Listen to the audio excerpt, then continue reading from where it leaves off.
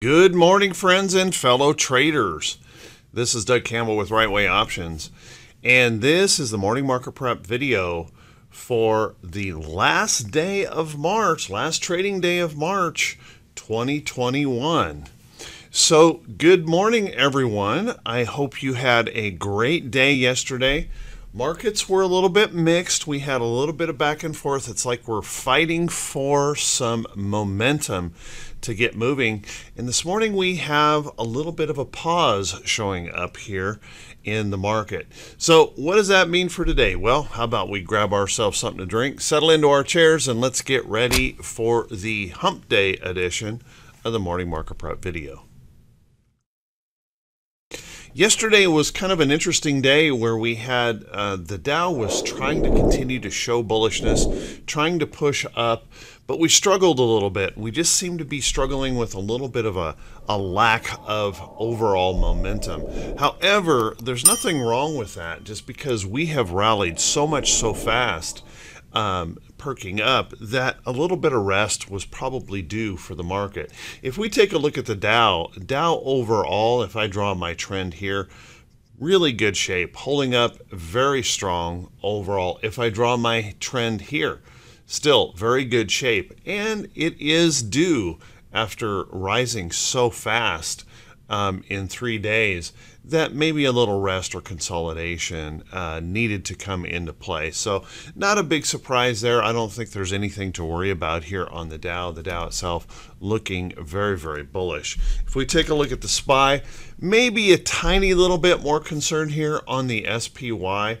Notice if I draw that trend kind of like I did on the Dow back here, we did fail that trend. But, you know, if you take a look at this chart, we're in pretty darn good shape, breaking back above that resistance level right there. And we're just kind of holding, marking time here at the moment, watching that closely. We still have rising lows here. And although that we're resting, I don't see any major problems here. However, we still have that slight concern. We need to be able to break through that resistance up there. If this were to fail here, you can see that could create that lower high. And if we were to fail here and drop, then there would be some technical damage showing up in the chart. But for now, I think we're in pretty good shape on the SPY. Our problem continues to remain in the NASDAQ. And this morning, there's additional pressures here showing up in the NASDAQ as those bonds continue to tenaciously hold on. 10-year bonds at 1.73%. They just don't seem to want to back away. And then we're hearing about an infrastructure bill today that's going to raise corporate income taxes to 28% if passed. And as you can see, we're still struggling in this downtrend. Now this morning we're trying to get a little bit of buying coming in here on that QQQ, trying to lift it just slightly. Remember, we need to get out of that downtrend. We're holding this little higher low. That's good, but we still have this light downtrend that we're trying to break from. If that were to fail up here and make a new low, that's where we're going to have our problem. But if we can break through and maybe prove to hold that higher low in there, hey, we may start clearing some of these resistance levels. Keep in mind that our 50-day moving average is still a problem here. We're still underneath that 50. Our short-term averages continue to weigh on that. And notice that that 50-day is flattening out, and we really are at risk of that starting to roll over here soon if we can't get her going to the upside here pretty soon. So watch that close. Then if we take a look at IWM, IWM had a pretty good day yesterday, bouncing nicely. We're continuing to hold this price support in IWM, and that's a nice thing to see, that hanging in there. We've kind of slipped out from underneath this little downtrend here just a little bit yesterday, and we're trying this morning to follow through just a little tiny bit this morning heading into that ADP jobs report. But we still have these resistance levels. We've got a lot of price resistance in this chart that we need to overcome. So there's still a little bit of concern here. Helping yesterday was the fact that the financials, XLF, really tried to grab on and hold. We had that worry about major major bank losses due to that failure of a hedge fund, but they have managed that pretty well, and we're holding up nicely here in those financial sectors, and that's certainly helping IWM. Let's take a look at our VIX. Now, our doggone VIX is just kind of whipping around this level in here. Notice that we're scared. No, we're not so scared. Yep, we are scared. No, we're not scared. Yeah, we're back and forth whipping this market like crazy. And I've been getting lots and lots of emails and reports from folks that they're really struggling in this market because of this wild price action. If we can get the market to calm down, that would be a good thing for us if we could calm some of this wild volatility. But let's keep a close eye here on the VIX. We really want to see that VIX dropping down here into the teens, failing at a lower high. As we're trying to push to new highs in the market, we shouldn't be seeing the VIX this elevated. And if you're an option trader, you certainly noticed that problem with the really wide bid-ask spreads and the challenging price action in that option market right now. So we need that to settle down. So hopefully we can do that. What we don't want to see, unless you're a bear, in the market, we don't want to see us holding this level in here, spiking up, starting to set higher lows as we continue to just get more and more concerned about inflation here lately.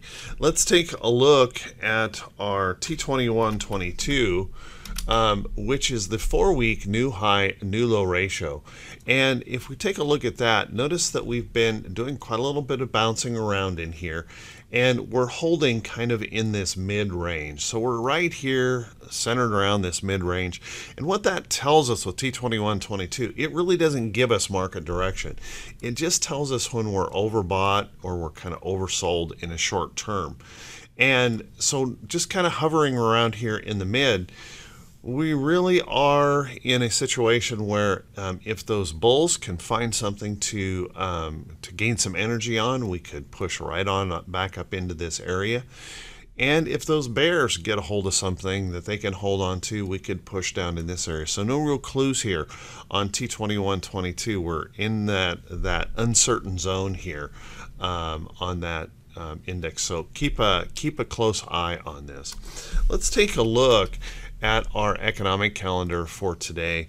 And our economic calendar has a few things today that could really move the market around. Now, first thing this morning, before the market opens here, and actually before you watch this video, we're going to get the ADP report likely, and it'll be one of those numbers that can move the market around significantly. So let's keep a close eye on that ADP number. We've got the Chicago PMI and pending home sales that can have an effect, and one of the bigger ones of the day is going to be this petroleum status, and that's going to be important. We've seen that energy sector starting to soften up just a little bit, and if the petroleum status comes in showing a build in supplies, that could be a problem.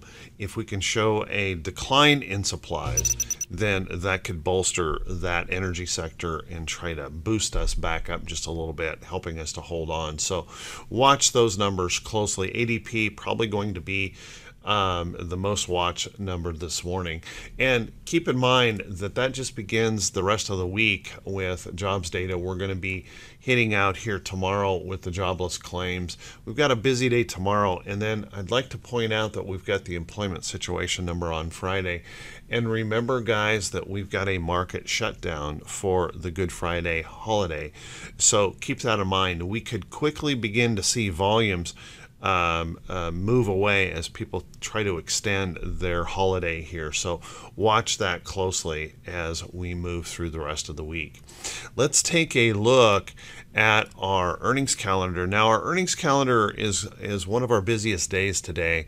We've got over 100 companies on the earnings calendar, but the majority of them are not confirmed reports. They haven't confirmed that they're going to actually report their results. So I did pull out some notables this morning. WBA, we'll want to keep an eye on this. Looks like WBA is perking up this morning. We must have had a good report here. This is the pre-market candle trying to perk up here. So WBA looking very, very good in this upside trend. We'll want to keep an eye on that.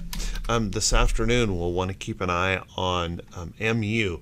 MU has been trying to push through this resistance high and struggling here. Notice we're setting right on a price support, so it's going to be critical on how this reports its earnings, whether or not we're going to run up here and make another shot at breaking out, or if we really start to slip and break down. So keep a close eye on MU this afternoon. Other stocks that you may want to keep an eye on, GES. GES will be reporting today. Notice that GES has been in this short-term pullback. We've started to struggle here on these little retailers just a little bit, and starting to show a little bit of pressure that we could drop below some significant support in that chart. So keep an eye on that. AYI will be reporting today. This has been in a beautiful upside trend, very, very strong, and was trending strong into its earnings report. So keep an eye on that today. CONN is another that we'll want to be keeping an eye on today. And there are a few others on that notable list. If you want to get the full list of notables, make sure you click that link right underneath the title of the video, and that will get you back to the blog, and you can get the full list of those notable reports. So with that, everyone, how about we take a look at some stocks that could be setting up? But before we do that, if you could do me a favor, if this is the first time you've seen these videos, please do me that favor and click that subscribe button on YouTube, and then also click that bell icon when it pops up so that you can be notified every time I post one of these videos. And remember, please feel free to share this video out on any of your social feeds. It helps the channel to continue to grow, and I truly, truly appreciate those who take the time to do that. Also, click those thumbs up buttons and leave a brief comment. And I apologize, guys, I haven't been able to really answer those comments the last couple of days. We've been conducting an open house in hit and run candlesticks and right way options Monday and Tuesday, and so I've just been extremely busy. But and we will be concluding that today, so we have one more day of our open house finishing up this quarter. So if you're available, come on over to the Right Way Options trading room today. See what we do over there.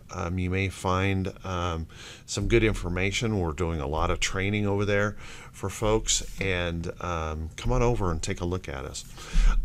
Let's jump into some of these stocks that could be setting up. And remember, guys, they're not a recommendation to buy or sell any security.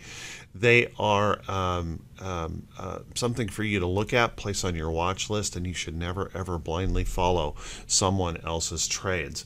Let's take a look at CVX here. I put an alert on CVX yesterday, and I got to say the overall energy sector I'm watching kind of closely. Notice that CVX broke this really long downtrend here in the chart, and we're holding that trend as support in here.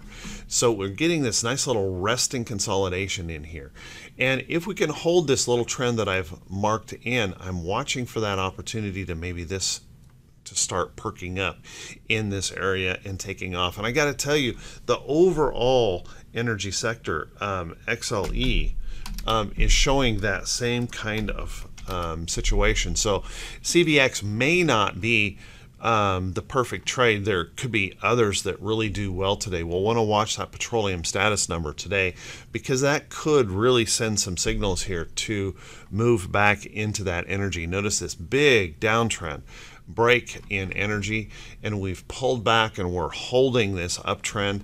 We're right at that point where if we can get that inspiration here, we could see some buying coming into that sector. So watch that pretty carefully. I'm also going to re-mention the financial sector. The financial sector, we had that little bit of scare with that failing hedge fund. But I guess most of the U.S. banks worked themselves out of that early enough that no major damage there. But keep an eye on this chart. Notice how XLF is holding in here on price support. We've rallied back up. Now we had that little bit of scare where we failed price support, but we've rallied back up and now we're resting right in that area. So watch that closely. If we can get some bullish action coming into the market, that could perk up and that's going to help the rest of the market. So keep an eye on that. Financials holding in there pretty strong. And you could look at a lot of different companies like BAC, BAC looking good, holding up strong. Citibank holding up strong. Goldman Sachs holding in there pretty darn strong. WFC in that list holding up pretty well. So these financials doing pretty darn good. Keep a close eye on those. I'm also going to mention Constellation Brands. Now, Constellation Brands pulled back a little bit yesterday, but notice what we've done here is we've broken back through this resistance, and now we're starting to calm down a little bit. We're trying to hold this level in here.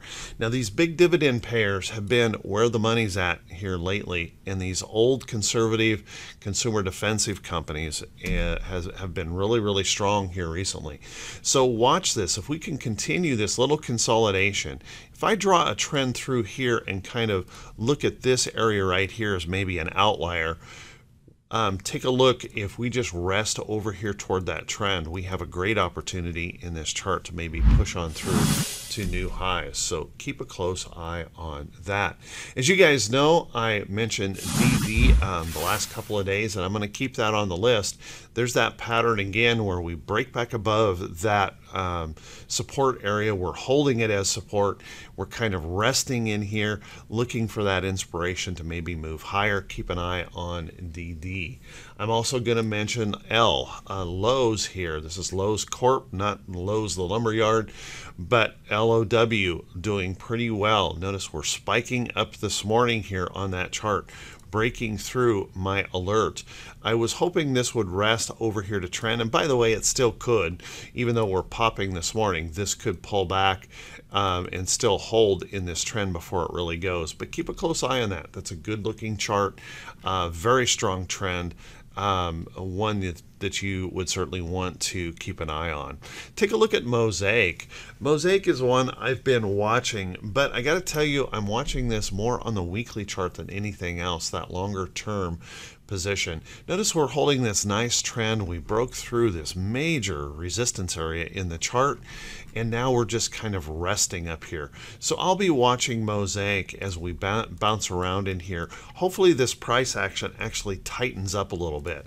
Give me a little tight consolidation in here, and then that opportunity to pop on up. Kind of like this right here, where we broke through this resistance in the chart, rested here for several weeks, and then pop.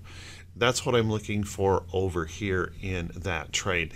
And I got to tell you guys, that trade has been working out really good on these defensive sector stocks. Here's my trade in 3M that I'm currently holding.